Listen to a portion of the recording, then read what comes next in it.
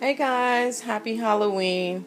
I want to share with you guys this little, I don't know what you want to call it, Skeletor, um, skull bone man doctor. I don't really know. But I found this at, where did I find this? Big Lots. And I know someone who works in a dental office. So the jar is made of plastic. And it was actually a pretzel jar where pretzels came in. And so I just cleaned it all out. A friend of mine from work gave it to me. Cleaned it all out. The little teeth that are in here, I made those on my Cricut from a cartridge called Dr. Checkup, I think that's what it's called. There's a small tube of toothpaste in the back. And then I know it's going to be a glare because he's in plastic.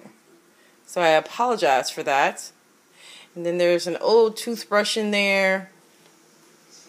And oh my God, I just think it's so cute. This is the perfect thing to sit in a dental office. So yeah, I just wanted to share this with you guys. Wasn't a whole lot of doing. Put some moss in the bottom of it. You know, that old dried kind of moss. And so I just wanted to share this before I ship it off. So alright guys, thank you for watching my video. Alright, have a great day.